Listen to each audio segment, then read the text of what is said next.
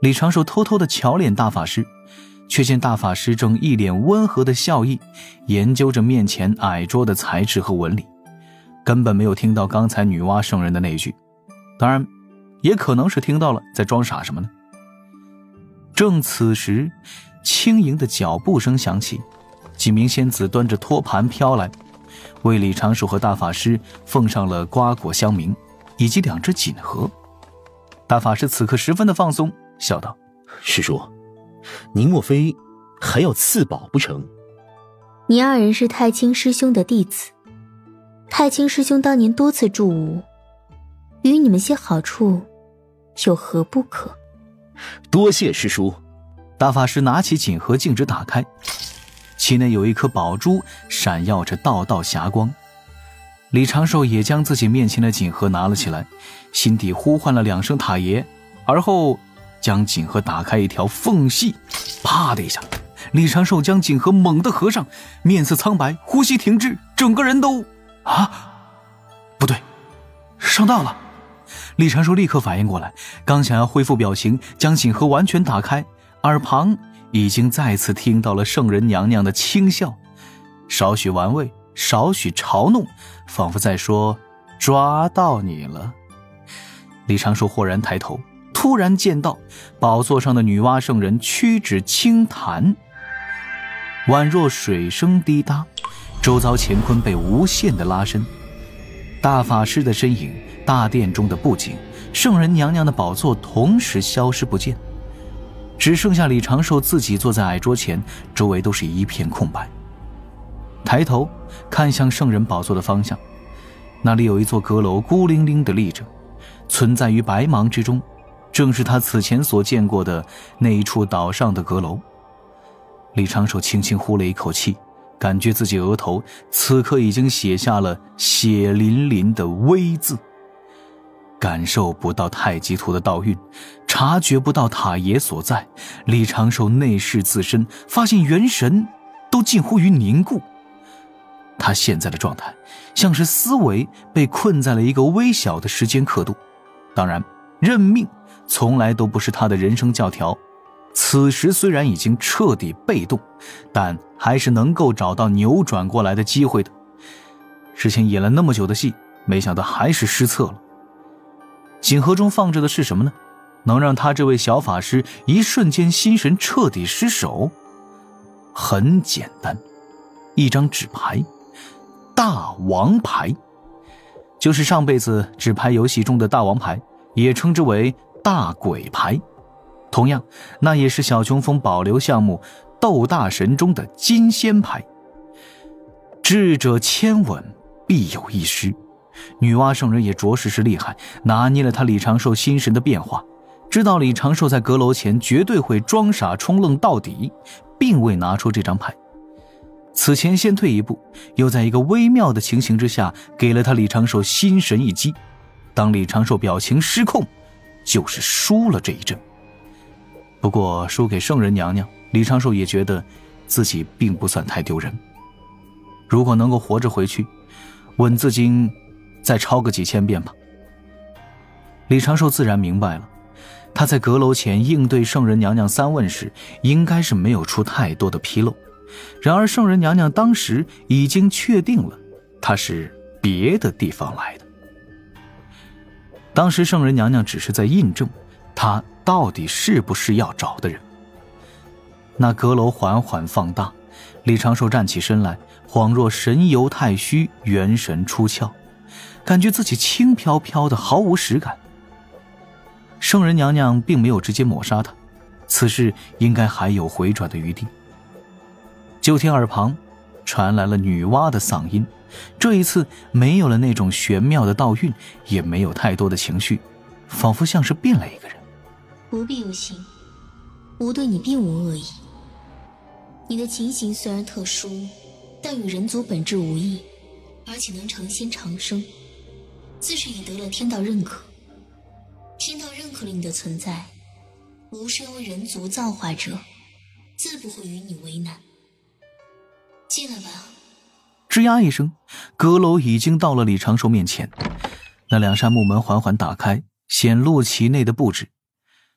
暖色调的地毯，各处悬挂的帷幔，一方满是氤氲霞光的水池，两只摆在侧旁的书架，以及地面上散落的各种瓜果美食。光芒氤氲的水池中，有一个身着宽松长袍，浑身散发着淡淡金光的女神。她抱着一只柔软的长枕，趴在池边，七彩斑斓的蛇尾隐藏在水池中，修长的左手托着下巴，右手翻着面前那本被仙光包裹的书籍，有些无聊地打了个哈欠。圣母娘娘。些许水声响起，圣母娘娘头也不抬地道了句：穷算计不如无算计，莫要因为自己不是洪荒原籍就心里自卑。生灵的本质就是真灵与大道的证明罢了。这话蕴含了生灵大道，但是李长寿此刻却是毫无心情去体悟。李长寿喉结颤抖了一下，轻声问道：老乡？池边的女神淡然道：吾乃洪荒先天生灵。啊，那您……你如此聪明伶俐，想必先前都已猜到吾接触过你这般变数。圣母娘娘拿起一旁的琉璃杯，轻轻吸了几口预制的吸管。怎么突然有一种我正在跟上辈子某常年宅居在家中的表姐谈话的既视感啊！老爷。称娘娘，吾并不喜于老爷这般称呼。还有，吾虽造化人族，但却与你并没有什么血缘关系，莫要直接喊奶、娘、祖宗，会让吾略感尴尬。哎，娘娘。这一瞬，李长寿感觉自己快要裂开了，强行把自己的心神归宁。他低头道：您召唤弟子前来，应该不只是为了吓弟子，还请娘娘明示。自然，吾冒着被太清师兄责怪喊你来此地，自有大事。圣母娘娘随手对着侧旁的书橱一点，几本书册落到了李长寿面前。哎呦，这些书册竟然都是灵树灵浆纸制作而成，其上蕴含着浩瀚无垠的生灵之力。这要是做成纸刀人，哎呀，呸！危机都还没解除呢，在这想桃子。李长寿打开看了眼，发现这些书册都是空白的。此地有无神通笼罩，在这里100年，外面也只瞬息。女娲圣人头也不抬，写出一个完整且精彩的故事，就不追究你今日欺瞒本圣的罪过。故事？李长寿确实有些不解。游记画册都可，要人物丰满些，故事冲突感强烈，最好能出人意料之外，合乎情理之中，剧情有理有度，方才不失为佳作。池边女神颇为认真地解释着，下巴对着书橱处轻轻一扬。重复的故事就不必写了。李长寿的额头挂满了几道黑线，低头走了过去。这一书橱都是些什么啊？射雕英雄传、地龙哥仨、魔教教主张有基、小李飞剑、楚留香与田伯光、醉酒与华田，洋洋洒洒数10套李长寿上辈子差不多都看过或者是听说过的文学作品。李长寿试探地问了一句：娘娘，您喜欢这种？不行吗？池边女神嗤地冷笑了一声，语气一滑到底：哼，身为你们人族圣母，却很喜欢看这种人编的故事，很失格调，对吗？这怎么接啊？这话我怎么接啊？扭头看脸池边的女神，发现这位女圣人有些皱眉嫌弃的模样，真的过于真实啊。弟子有个疑问。李长寿小心翼翼的：您的故事就这些吗？您这么多年翻来覆去的看他们吗？写这些故事的那人早已灰飞。池边女神轻叹了一声：看完一遍，就清理一遍有关于这些书的记忆。如此，我每次读起来都有些新鲜之感。这也行？池边女神道：莫要磨蹭，多写一个故事，就多赐你一份机缘。啊，弟子善丹青，可为娘娘提供一些解闷儿的画作。李长寿抱着空白书册坐了下来，又感觉自己脑袋有些空白，这冲击有点大呀。哎呀，此前坐在大殿宝座中，无法看清其身形，散发着淡淡圣人威压，宝相威严，让人不敢直视的圣人娘娘，此时趴在池边，依旧散发着圣洁光辉，让人心底起不了任何的疑念，但是却嗑着鲜瓜子儿，喝着鲜果酿，拖着下巴看着小说的女神大人。难不成太清老爷正在太清观中打电动，一气化三清就能够凑一桌子麻将乐呵个几万年？李长寿提着笔墨，突然小声问了一句：娘娘，我……不用问当年那人是谁，天道已经修正了他的存在，我也不可提。池边女神淡淡的道了句。李长寿想了想，弟子与那人可有关联？你与那人并无关联。每个真灵都有自己的特异性，这是转世轮回不可更改的。其他的说了你也不明。我虽有些无聊，但你境界着实太低了些。李长寿尴尬地笑了笑，刚要提笔作画，又皱眉问：那为何弟子所知的洪荒并无变化？从后向前看，那人已经变成天道演变不可缺少的一环。所知之事，既是应有之事。池边女神话语一顿，轻轻一叹，淡然道：那人只因我加入妖族，造化人族，又去幕后操纵引发巫妖大战，最后想借机成圣，结果只是渣都不剩。天道无始终，无定性，无常势，无因无果。于圣人如枷锁，于蝼蚁如恩泽。你到底画不画？娘娘莫急，让弟子酝酿一下，酝酿一下。李长寿低头看着面前的画册，心底一叹，提笔慢慢耕耘。这一座空白世界的阁楼迅速变得安静了下来，只有笔尖在灵纸上沙沙地响动，以及池边女神翻书的微弱声响。李长寿突然问：娘娘，可看过此地之外的其他书册，或是听过其他故事？并未，只有这些。与洪荒有关的故事莫写。这里也躲不过紫霄神雷。弟子明白了。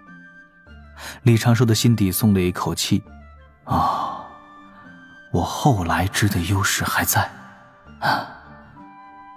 专心画了数十页，李长寿想了想，又问：娘娘，当年上过妖庭屠戮人族，可是真事？自是真事。东皇太一当时被鲲鹏忽悠了，我也被鲲鹏用祭祖了。当时本想着人族死3-4成，我就现身阻拦妖族，算是给人族一场大的磨难，也让人族能够更好地获得天道认可。鲲鹏妖师可是死了？还活着，在混沌海边缘，飞得太快，谁都追不到，应该还在谋划着什么。女娲圣人的话语声比之前也随意且悠闲了许多。李长寿点点头，继续专心画图。一张张纸上出现了一块块方格，他只是将上辈子看到过的一些作品，通过推算之法投影在心底，再临摹出来，稍微的改动一下罢了，倒是无比迅速。又不知过了多久，娘娘为何要护着陆鸦？我与他母亲玉日女神相交莫逆。你画的什么？看起来倒是挺有意思的。一点热血小故事。娘娘，其他几位圣人也有这些爱好吗？并未，他们与当年的人接触很少。